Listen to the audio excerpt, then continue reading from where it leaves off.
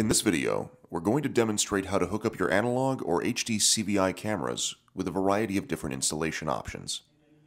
First, we're going to use our pre-made plug-and-play cables and a Power Mini 4 power supply. Plug the power supply into a standard 110 outlet and connect the 4-way splitter. We also carry a Power Mini 8 to power up to 8 cameras. Now connect the BNC connector to one of the video channels on the back of your DVR and attach the power cable to the Power Mini 4 power supply. You'll need to do the same for the rest of your cameras. Now on the camera end, simply connect the BNC and power cables in the same manner. That's it. Your cameras are now powered and connected to your DVR. You may choose a power distribution box instead of a plug-and-play power supply.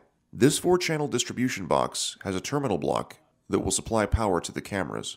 When using plug-and-play cables, you will attach a PT3 power lead to the terminal block for each camera. First, feed the power leads through one of the punch-outs on the power box. Then attach both wires to the lead on the terminal block for each camera. Then simply plug the power lead into the plug-and-play cable.